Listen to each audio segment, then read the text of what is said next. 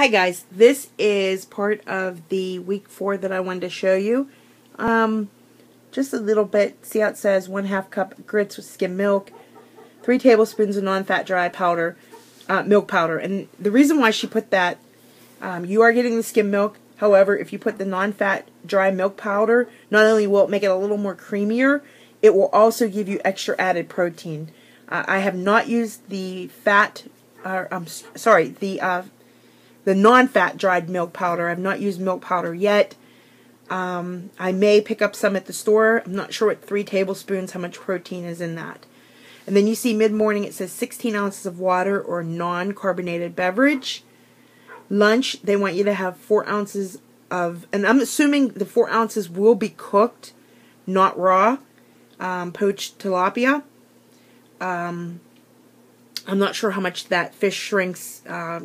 I am more of a cod and salmon, so I may try to do salmon instead. I am very fearful of fish, especially that tastes a lot like fish.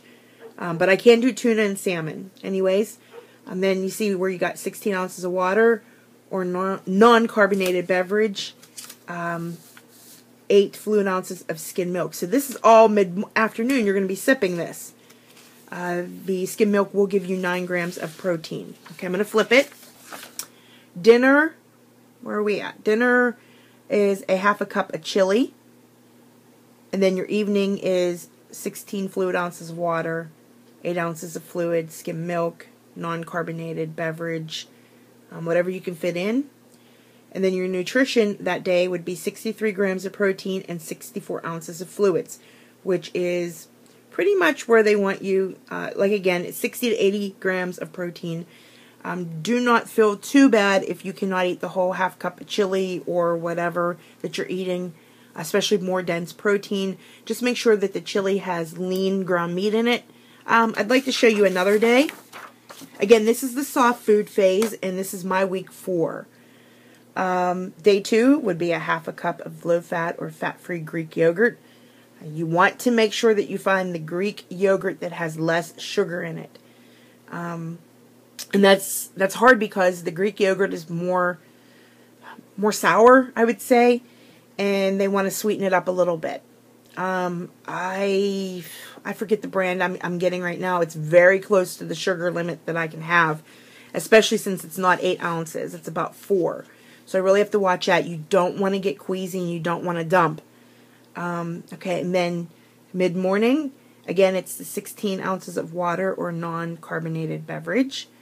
I'm sure that says skim milk too. I'm trying to look and see if anywhere else. Maybe it doesn't. You know what? Maybe on that one it doesn't, because I think it would be too many calories getting in. And then it's the 1/2 cup of broccoli cheddar soup. And then here she wants, that was for lunch. And then mid-afternoon, that's when the skim milk comes into play. I'm going to flip the page. Then this is going to be for dinner. And I know it doesn't seem like a lot, especially for you guys that are pre-opt. Trust me on this. This is going to be a lot for you. Some days, like I said, you are going to be able to eat this. And some days, more so in the beginning, you will not. This is only 4 weeks out for me. The dinner would be 2 deli slices of lean turkey breast and 1 slice of reduced fat Swiss cheese, which I've done. I've actually also spread hummus on it. Yeah, it's give or take. Some people don't like that. I kind of find that I liked hummus a lot more before surgery than I do now. You could also do reduced fat mayonnaise, or you could do some deli mustard. But what I did is I put the, I actually did only 1 piece. It's saying 2 here. I guess maybe if it's thin, then you could do 2, but if it's a little thicker, you might want to try with 1 first. I spread that on the meat, and then I put the cheese on top, and then I roll it, and then pin it with some toothpicks, and then I put some saran wrap over. I make a lot of them, at least for the week, and then they're grab and goes. Like, I'm going to bingo tonight, so this is going to be very ideal for me to take tonight. So I may have to pick up some at the store. I think we have some chipped turkey. And the best, I don't know in your area, I am in Pennsylvania. We get Dietz and Watson. Their pepper turkey is one of the best I get it at Walmart or Giant Eagle. If you like the pepper taste, you'll love it. Okay, and then we go down to the evening, which is, again, the skim milk, which is going to be like a snack. And then that day, you're only getting 50 grams, but it's very close to 64. Now, I would suspect that you could actually, in your broccoli soup, you could probably add some of, where's my broccoli soup? Right there.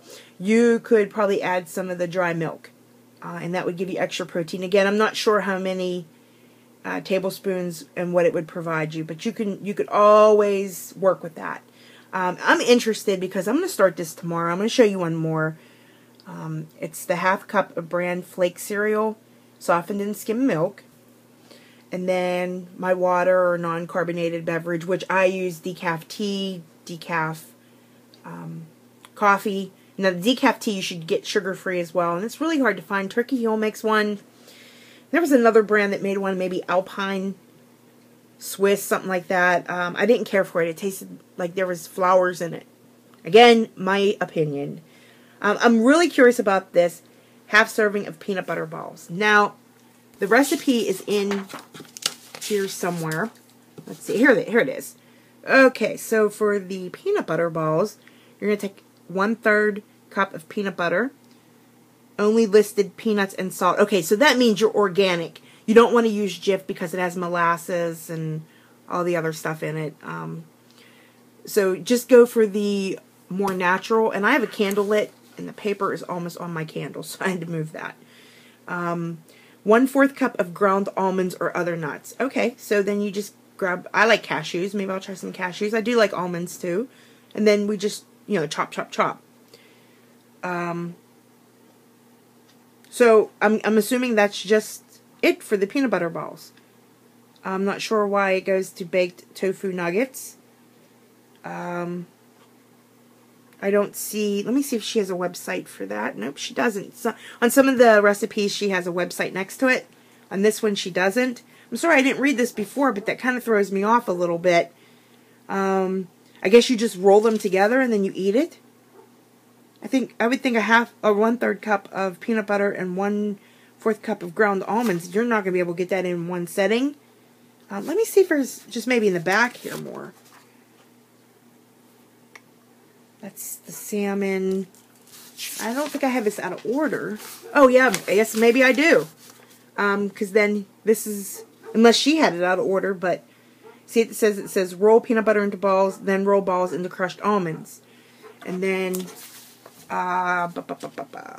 1 serving. So I'm not sure how many servings that makes. I may have to call her and ask her. Let's just get back to the steaks. This is what I'm going to do tomorrow, and I'm really going to follow this. Then that mid-afternoon, you would have your skim milk again. We're over to dinner. And it's 1 cup of tuna salad made with fat-free Greek yogurt. And I'm assuming that you're going to make that with unflavored Greek yogurt, because if you add blueberry or vanilla, I don't think that would be any good. This would be your evening. And they're saying 16 ounces of water, non-carbonated. And you see how it doesn't have skim milk today. It has 8 fluid ounces of green tea. So you must, in your earlier choices through the day, you get more protein. So you didn't need the skim milk for that night. You try it. Again, I have hypoglycemic, so I want to just make sure that my blood levels are staying even keel. I am actually 9 minutes into this video. I'm sorry, I'm going to have to end it. This is 65 grams of protein and 64 fluid ounces. And I will talk to you again very soon and let you know how that day goes. I'm going to do that tomorrow. All right, talk to you soon. Bye-bye.